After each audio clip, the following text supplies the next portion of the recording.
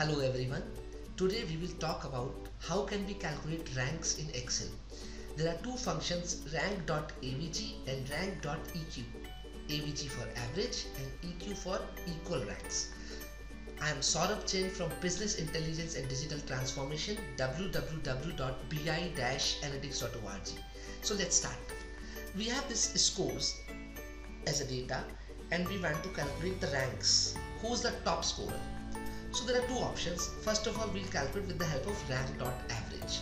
What it does is it will calculate the average rank for the duplicate values. So let's try. We'll write is equals to RANK and here is a rank.average. Now it says number. So this is my number. Reference is the data set.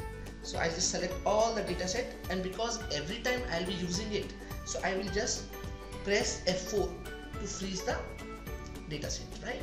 Now there is an option comma, so I have descending and ascending. So by default it is descending. Descending means the toppest value will be given the first rank, means highest score will be given the first rank. If we will not assign anything, by default it will be descending. So let's start. Press the enter, and now let's drag this value. So see what happened. So see, we have given rank number 1 to 96, now rank number 2nd to 89, rank number 3rd to 78. Now for 4th and 5th there are two candidates with 72 score. So average rank of 72, so 4.5 has been given. Instead of 4 and 5 we have got 4.5 because the function is rank.average. Now we see there is for 6th, 7th and 8th you have number 45. So average of 6th, 7th, 8th is 7. So all three numbers have been given the rank as 7. Now you can see because 6, 7, 8 has been given 7. So you have 9th rank and then you have 10th rank.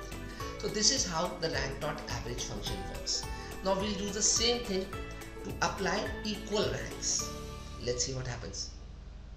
Is equals to RANK rank dot EQ, bracket open, this time the number, comma, again the entire reference. I will freeze the data, F4, now comma 0 for descending.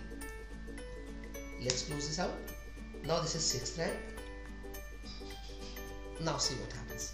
You have this rank number 1 to 96. Now this is equal ranks, right? So rank number 2 is for 89, rank number 3 is for 78. Now both the 7th rank, 72 has been given a 4th rank. Here it was an average rank, but in this case the 4th rank has been given and 5th rank has been cancelled. So now the position is for 6th rank. You get 6th, 6th, 6th. Now there is no 7th and 8th rank, and you got 9th rank and 10th rank. So this is how the rank.eq function works. Hope you are able to understand. So this was the case of descending. Descending is for highest score. You get the rank for highest score.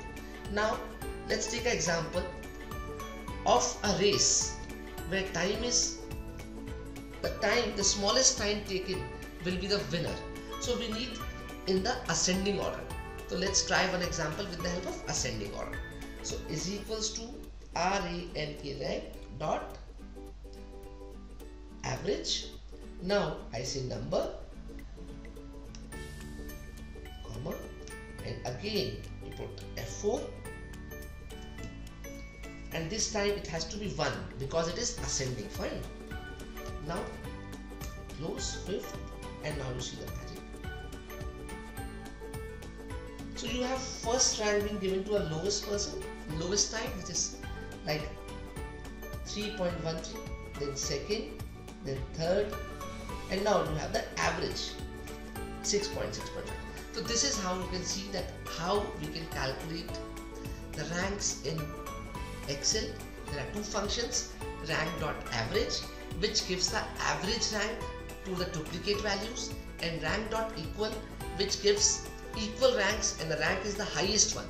Say if there are two persons with 3rd position, 3rd will be given and 4th will be omitted. So this is how the rank function is calculated. If you have any questions, please feel free to ask in the comment. You can download this file from the website bi-analytics.org to practice. If you liked our video and would like to see more videos and more news about Excel, feel free to connect with us on LinkedIn and subscribe on YouTube. Thank you very much.